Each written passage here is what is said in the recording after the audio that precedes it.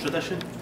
Most people are learning by ear rather than reading dots off a page. So quite different from those learning studying classical music or that. It's very much. It's a great thing actually for traditional musicians because you learn to be able to use your ears very well and hear a tune and play it back very quickly, rather than relying on having to read it. You know. What'd you say? Any of you music students? Any of you studying music yet? What do you play? What instrument do you play? Piano. And you're singing? Oh, great. What kind of stuff do you sing? Classical music. Oh wow, great. Give us a little bar. No? Next time. Did any of you hear much Irish music? Have you heard a lot of Irish music around? Yeah? Yeah? There's good musicians around. Just come down there in the back. Great. How you doing? Are you an Irish music player? How are you doing? And his sister and his dad? Nice to see you guys. Keeping well? Yeah. Good. We heard you weren't feeling well today.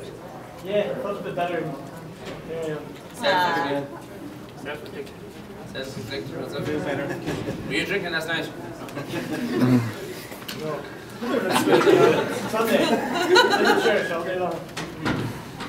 Does anyone get any questions about? Do you guys is this music you grew up with, or like is it still like common to hear for you guys? I mean, other than the fact that you play it like before that, but it's still common. It's really thriving, thankfully. Irish tradition is Kids your thriving. age.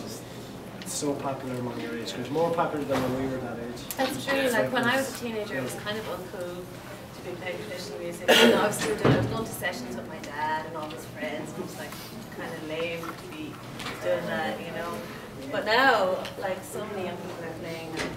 It's just and the music, some of the music we play tonight is hundreds and hundreds and hundreds of years old. You know, we sometimes will do stuff that could be 800, 900 years old. You know, and it still survives and it's still vibrant. Still played in people's houses and pubs in Ireland are quite a social thing. You know, it's a different outlook on it in Ireland than here. You know, It's great festivals in Ireland. Like, there's a lot, like when we were teenagers growing up, we used to go to like the Milton Malbys on the west coast of Ireland, and there was a big festival.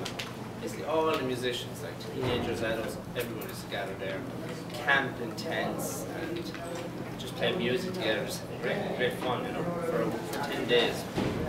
So. And there's the competition. We have a thing called the FLA. The kids from very young will start competing. That's kind of how the kids get involved in it. And then we have every year the FLA, the All-Ireland FLA competition we call it. And it's hundreds of thousands of people come through it every year. We'll see what consider. Yeah, there's lots of fun, lots of kind of campfires.